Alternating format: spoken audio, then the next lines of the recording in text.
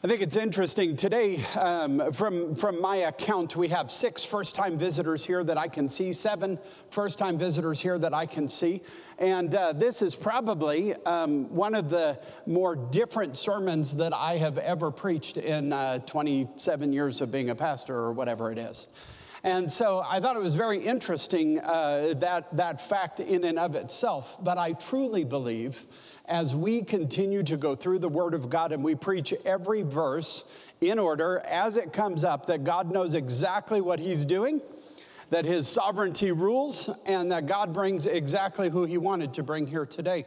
And so I give you that, not apologetically, because I'm not going to apologize for preaching the Word of God or Christian morality, but just to give you kind of a disclaimer that today's sermon might be a little bit different than what you're used to. I hope that you will find it as biblical and expository in nature as always, but we're going to talk about some stuff that might make some people uncomfortable, and I recognize that. I want you to also recognize that I understand that not everybody comes from the same place, that not everybody has the same trauma, that not everybody has the same background. And I want you to understand right up front today that not only on the back of my outline are a list of a multitude of resources, but those resources encompass the entire family. Now, on top of those resources, we have other resources as well. And if this is something of a trigger to you or brings up something in your past, I want you to know that we are committed as a church of Jesus Christ to stand with you and help you to move forward just as Jesus would help every single person He came in contact with. Whether it was the tax collector or the woman or the Pharisee or the guy in the tree, Jesus was always about helping people move forward, and that is what we are committing to do today while preaching the Word of God. And so we're going to dive into it today. If you have your Bible, I would ask that you would open it to Romans chapter 13, starting in verse 1.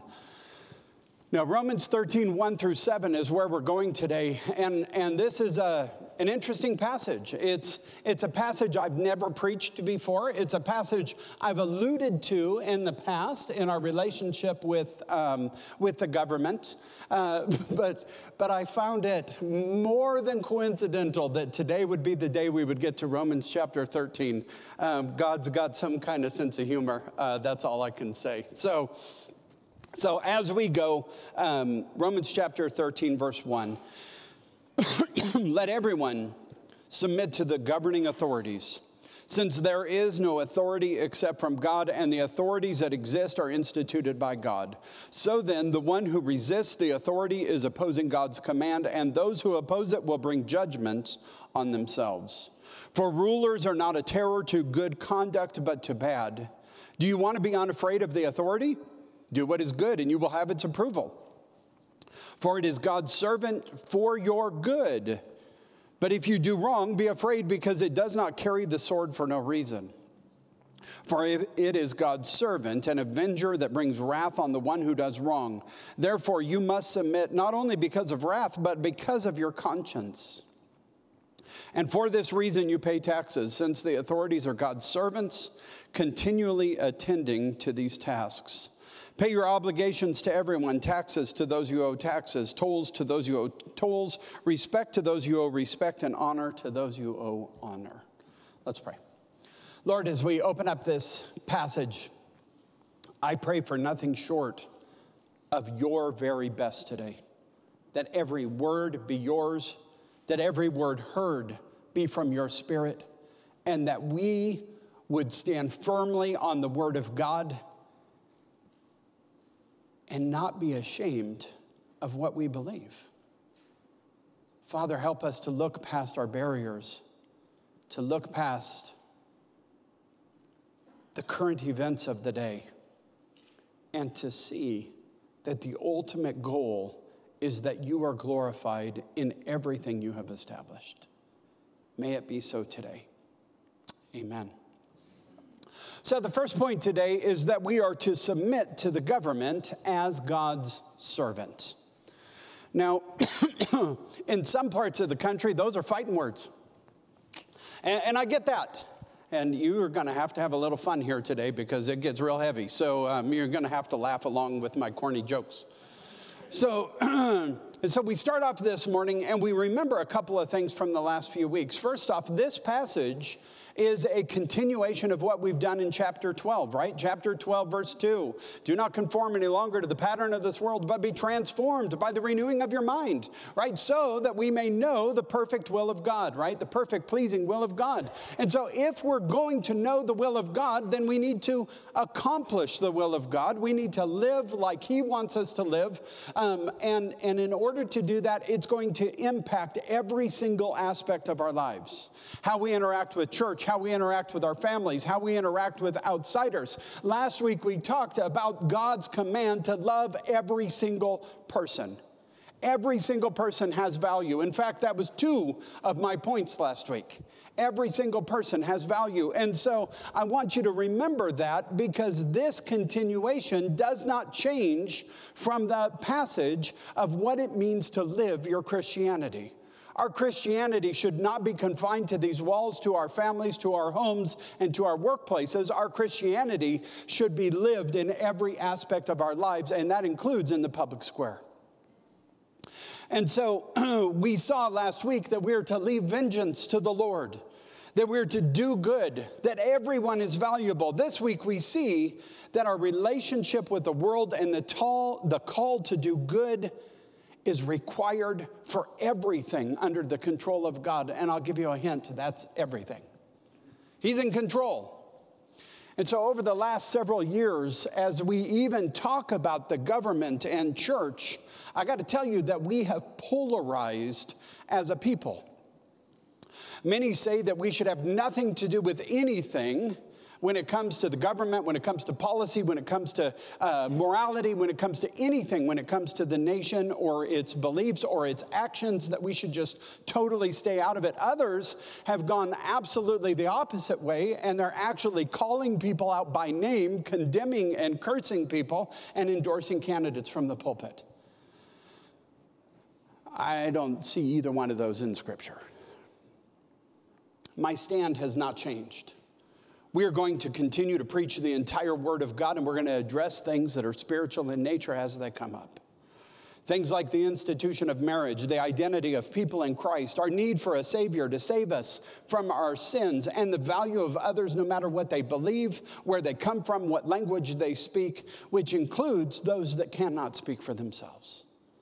And so to start with then, we submit to the governing authorities because God has given them His authority to do what they're supposed to do. And we've seen this all along. Before there was ever a nation of Israel, God established both civil responsibilities and corporate personal responsibilities and corporate or civil responsibilities to protect justice, to protect order, to make sure that everyone was treated fairly and everyone has value. If you remember, pre-Old Testament law, pre-Moses, the concept of the lex talionis, the eye for an eye, the tooth for a tooth, the Hammurabi's code was really the standard of the day. Hammurabi's code says that if Stan and I both do the same thing for a living and we have equal kind of status, then we can do no harm to each other. But if Bob was there and Tony was there and they were of lesser stature, well, we could basically do anything we wanted to them. You know, it was fair treatment among people that were your equals.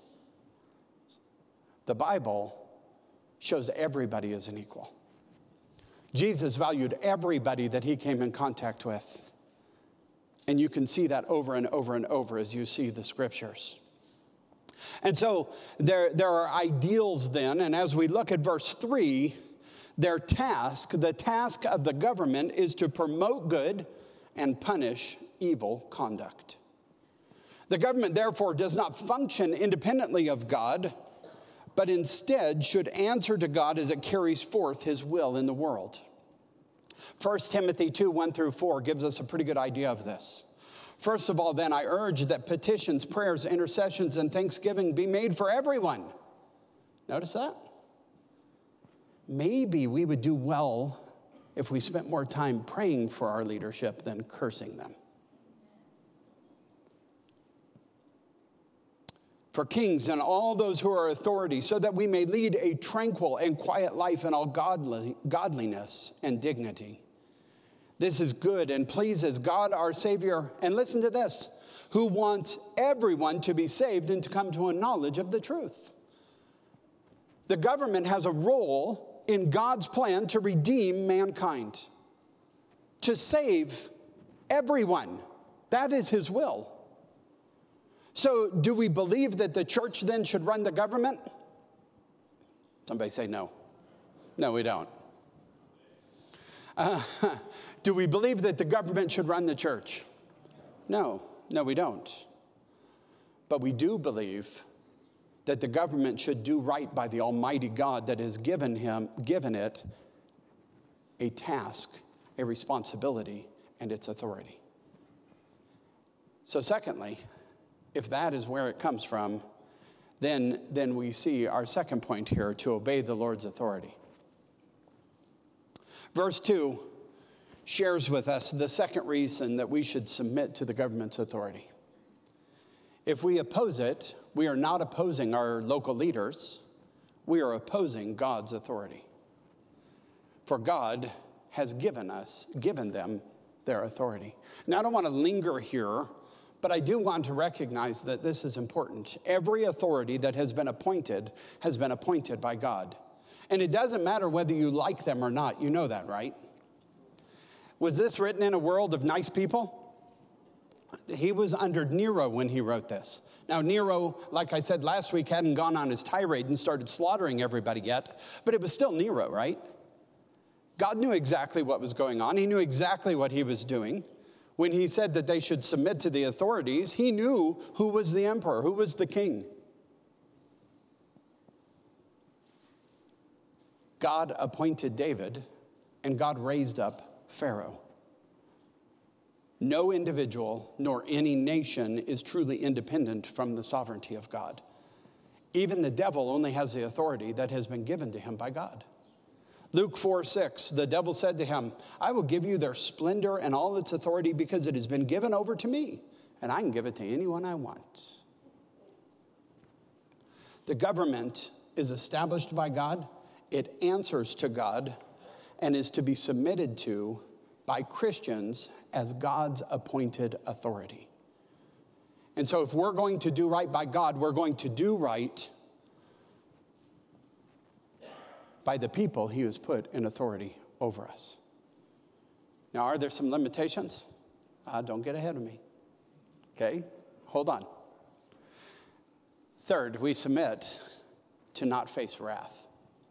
Now, if you look at verses 3 through 5, you get this understanding that pushes us to realize that the responsibility of government goes beyond just having authority. They are not to be a terror to those who do good, but instead to those that do evil.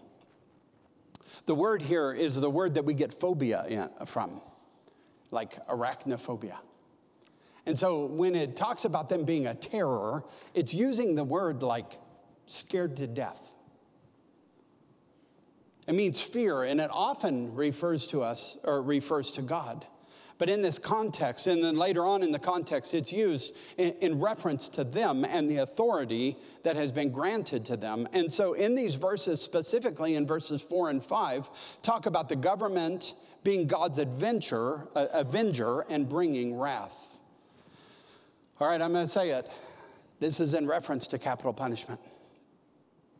That's exactly what it is. They do not carry the sword for nothing. And whether it's a sword or something else, the sword is figurative. The government, like it had in the Old Testament, the ability to execute judgment. Now, in Old Testament law, before the very first king of Israel, God established over 30 capital crimes, 30 things that you could be killed for. And not could be, should be. Okay, now it's interesting if you go through that list, and I had never looked up the list before, but this week I spent a little bit of time, and there were some like you would expect, like murder. But there were other things like witchcraft and blasphemy. But to just shake it up a little bit and do one that maybe you're not as familiar with, I've got another one for you. Exodus 21:16. Whoever kidnaps a person must be put to death, whether he sells him or the person is found in his possession.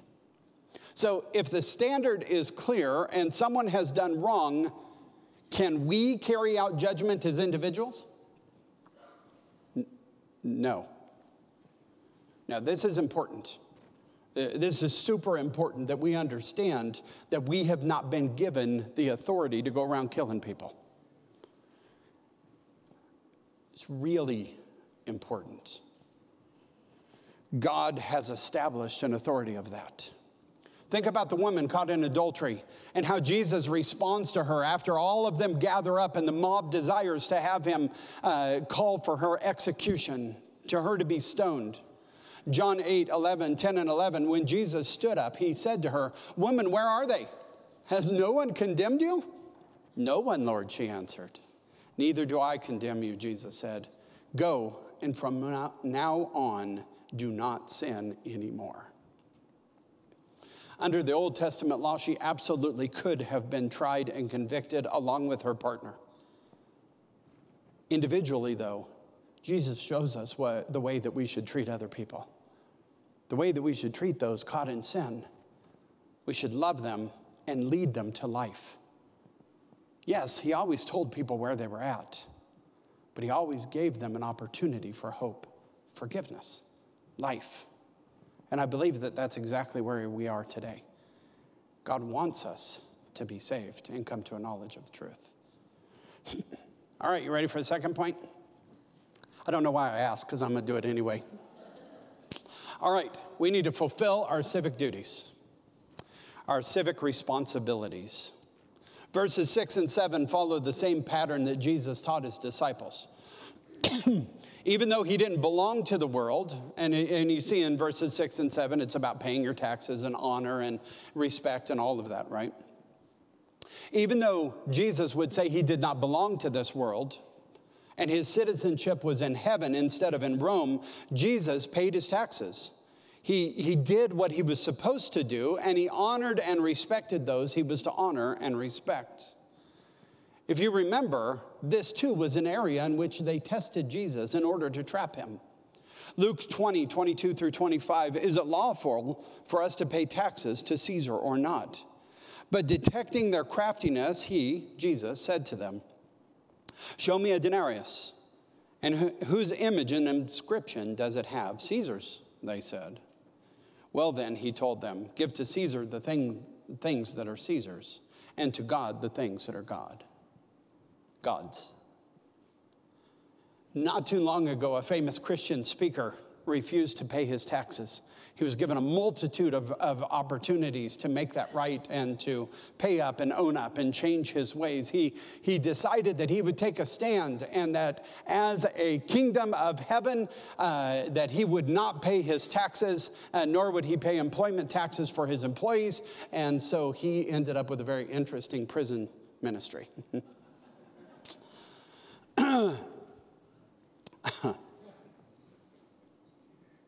But it isn't just taxes, is it?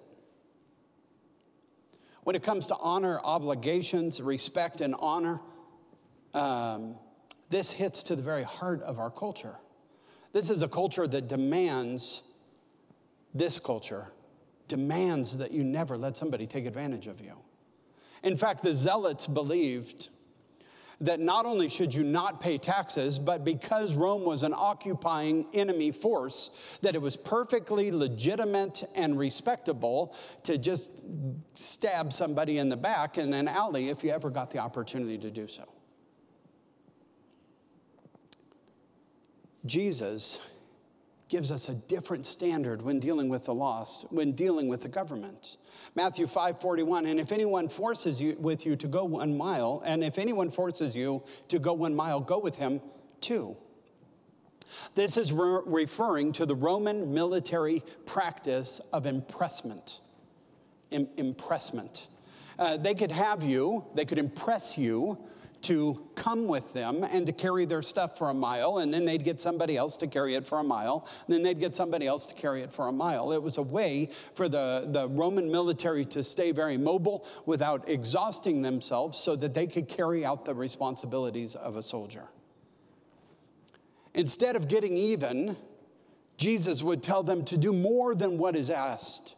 Along with turning the other cheek and giving them your cloak, Jesus would say that if they ask of you to go 1 mile, go with them 2. Some people believe that actually, and in some of the Western texts, actually give the indication that instead of going with them 1 mile, go with them 2 more miles. In other words, 3 miles. Either way, submit to them as God's servants. And as a final note, those who serve, including our law enforcement friends, should be honored as instruments of God to bring about good. Okay, you got that right? That is the goal. All right, so where's the balance come? Our third point, submit does not equal obey. So all of this assumes that the government is doing the right thing. So what if it isn't? Now that statement in and of itself makes me nervous. I've actually seen at least one pastor call for the violent overthrow of the government. By the way, if that's what you're thinking, don't post it on my Facebook page. I'm turning you in. Now I'm serious though. What if it doesn't all work out the way that we thought? Is there a difference between submission and obedience? Somebody tell me.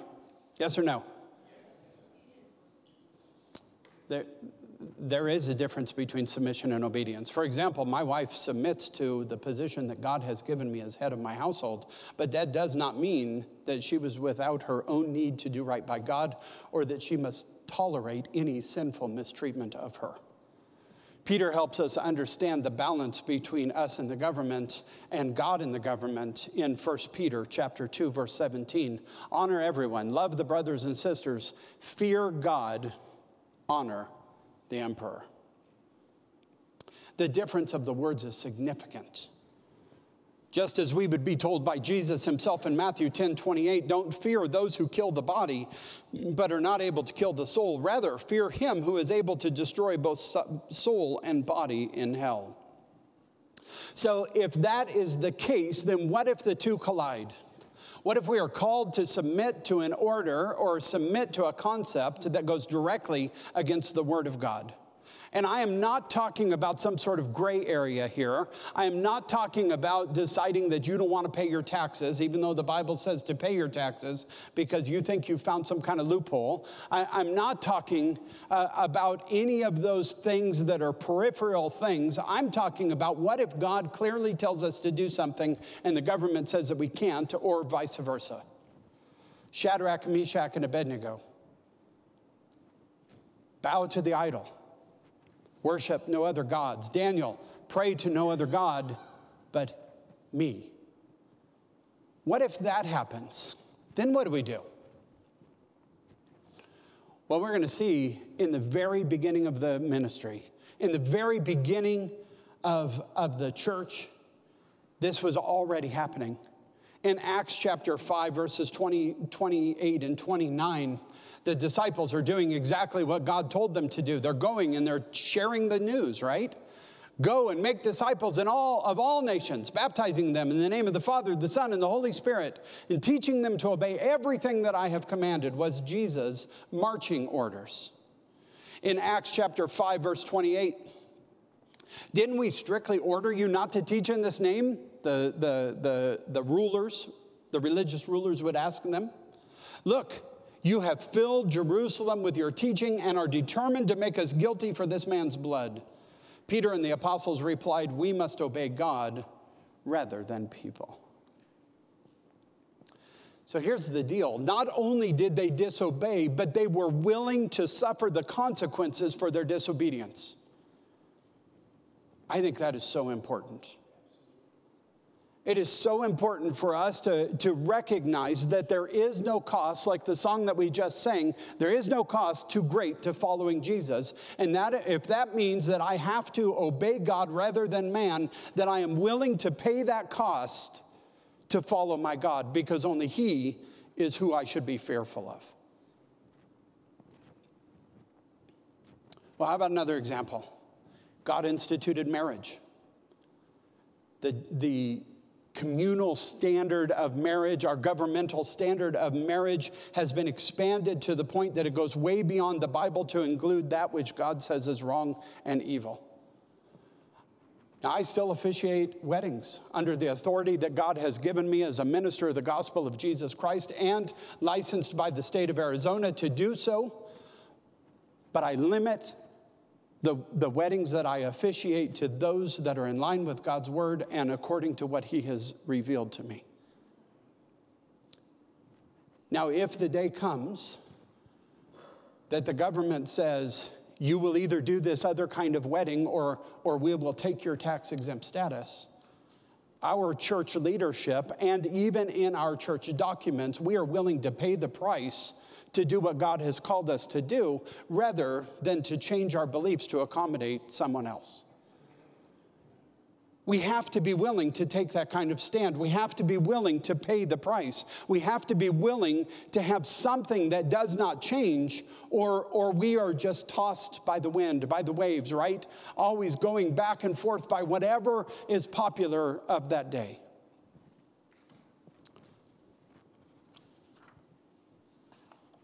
Now, I want to illustrate this again with something that is very specific in our culture, something that isn't always comfortable, but something that is very important. This year, our state is facing a proposition, Prop 139. Now, I think in my ministry, I think there's been 2 times that I have spoken about a proposition from the pulpit. And this is going to be one of those times. It is a constitutional amendment to unrestrict abortion access and to make it a constitutional right to have an abortion in Arizona. In doing so, that will strip away all rights of the unborn. It will strip away all parental rights and parental input and parental notification, because constitutional right means that it is a fundamental right, and therefore you cannot interfere. It means that any input that the father of that child would have had now is totally negated, because it is a constitutional right. And for him to even tell her not to get it is a violation of her constitutional rights under the state of Arizona. It takes away the protection of the child. It takes away the protection of the woman in the fact that physician care is no longer necessary, but anybody that has a medical license becomes a potential abortionist. It takes away informed decision. It takes away waiting period. It takes away any of the opportunities for virtually any of the pro-life groups to function in the state of Arizona. And even though our state already allows abortion at 15 weeks and further along in situations where the mother's life is in danger, this is being proposed in what I can only believe is a satanic attack against God's special creation. God's word speaks clearly on the foundation and the value of life. Genesis 9:5-6. And I will require a penalty for your lifeblood. I will require it from any animal and from any human. If anyone murders a fellow human, I will require the person's life. Whoever sheds human blood by humans, his blood will be shed, for God made humans in his image. Now, some will say, yeah, but that's not referring to the unborn. But I'm going to tell you that in Exodus 21:22, it is expanded to make sure that we understand that there is value in the womb. When men get in a fight and hit a pregnant woman so that her children are born prematurely, but there is no injury, the one who hit her must be fined for the woman's husband demands of him, and he must pay according to judicial assessment. If there is injury, then you must give life for life. That's the same standard as murder. Eye for eye, tooth for tooth, hand for hand, foot for foot, burn for burn, bruise for bruise, wound for wound. I'm going to go ahead and say this. A woman only has one heartbeat. A pregnant woman has two. A woman only has one set of DNA. A woman has the God-given right to care for her body and responsibility. I agree with that. But that second body is not hers. It belongs to God, for God is the giver of life, and only God is the authorized taker of life. In Romans 12, we learned that we must detest evil. Just because we're speaking about the civil realm does not take away our responsibility to detest evil and to cling to what is good. The Christians, while they did not protest the emperor, the Christians did not support the widespread evil of the Roman Empire, and we must not support it in any form now. Under this proposed law, Mary, the mother of Jesus, facing hardship, being a single mom, being somebody who was under great duress, under the Immaculate Conception, could have aborted him, could have killed him till the day he was born, because that is a threat to the mother under this law. Jesus is not only our Lord and Savior, he was valuable at conception. He was making a difference from the womb. Luke 1:39 through 41, in those days, Mary set out and hurried to a town in the hill country of Judah, where she entered Zechariah's house and greeted Elizabeth. When Elizabeth heard Mary's greeting, the baby leaped inside her, and Elizabeth was filled with the Holy Spirit. Masses of cells don't jump, and the Holy Spirit only indwells people. Babies that aren't born still matter to God. So listen, we as Christians cannot let this simply be a political issue. In fact, we fail greatly if we allow this to simply be a political issue and not a moral and ethical and biblical issue. If we submit to the government as the ultimate authority, then the wise men would have told King Herod where to find Jesus. Any good citizen submitting to the authority of Rome would have helped them track down baby Jesus to slaughter him as they fled to Egypt. If we fail to detest evil, if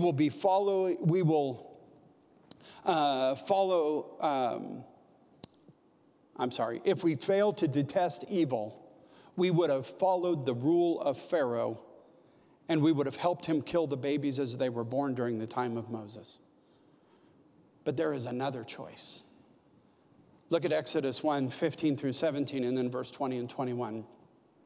The king of Egypt said to the Hebrew midwives, the first whose name was Sephara, and the second whose name was Puah, when you help the Hebrew women give birth, observe them as they deliver. If the child is a son, kill him. But if it's a daughter, she may live. The midwives, however, feared God and did not do as the king of Egypt had told them. They let the boys live. So God was good to the midwives, and the people multiplied and became very numerous. Since the midwives feared God, he gave them families. They were directly disobeying the government to save the life of an innocent. Amen to that. And I'm going to tell you, if anybody understood the consequence of their action, they understood the consequence. They were willing to pay the price to do what was right, to value those babies. Now let me be very clear. This is not the only issue in the world. The unborn are not the only people that we care for. But this truth is not about how we feel about a political party or a candidate, about anything other than the value that God has placed on his special creations. We must detest evil and reject the continued satanic attack upon the family and the value of life in our nation. There should be no reason that any Christian would have trouble seeing that this proposition is not of God. And I'm going to just go ahead and say that it's evil. If you're not sure, not only have I given you a set of scriptures to look at, but I've got flyers that break down the proposition all the way down on top of what I've put at the back, the 3 back points here today that you can pick up about it specifically, that will absolutely clearly help you understand that not only is this a terrible proposition, but it is unnecessary.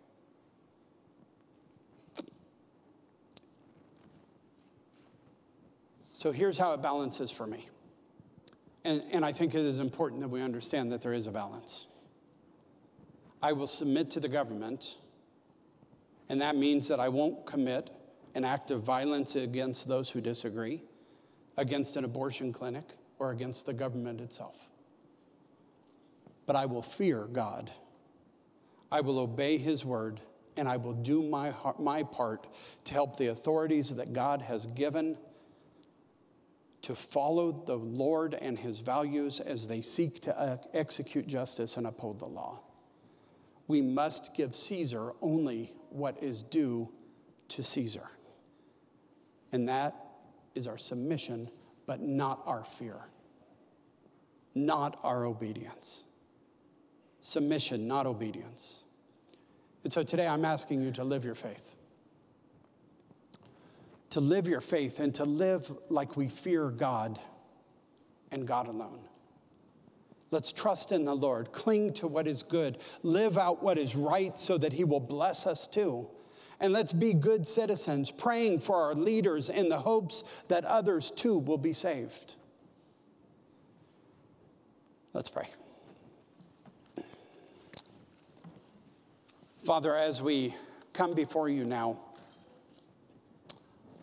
I'm asking that you help us to look beyond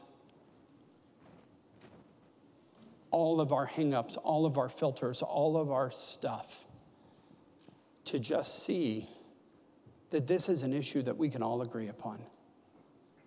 Everyone matters. You are the giver of life, and we cannot take your place nor support any part of it. Help us, Father, to do what is right, to live our faith, to be respectful citizens, and to honor the authorities over us. In Jesus' name, amen.